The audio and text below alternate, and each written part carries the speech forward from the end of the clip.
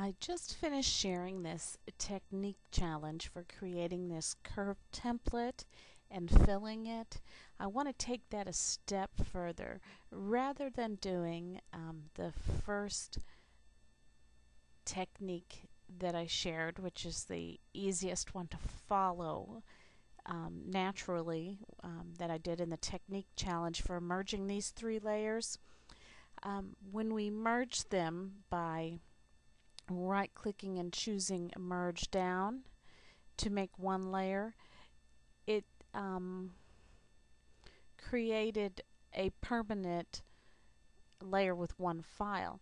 We can actually preserve these three individual layers very quickly and easily by first, let's hold down both the control key and the shift key, and we're going to click on each of the thumbnails in the layers to get marching ants around them.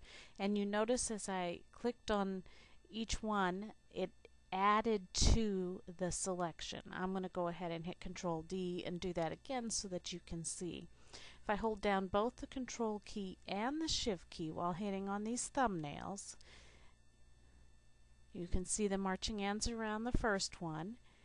This added to the selection of marching ants, and the third one completed a selection of all three of the layers. Now I'm going to go to my Edit drop-down menu and choose Copy Merged.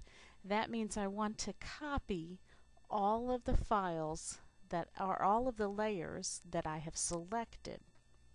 And there are currently three layers selected. Now that's on my clipboard. Can't see it, but I know it's there. So I'm going to hit Control D. I'm going to go ahead and click on this first layer so that when I paste what's on the clipboard, it's going to go on the layer above this. I'm going to go to the Edit drop-down menu, or you can just hit Control V and hit Paste. And now I have all three of those here merged together on one layer. I can make these first three invisible, save them as working copies for later, and I can add my drop shadows to those. So you can see how useful that copy merge tool or shortcut, which is also Shift Control C, if you can remember that. I couldn't remember that because I don't use it often enough, but I know I can find it right there under the Edit drop-down menu.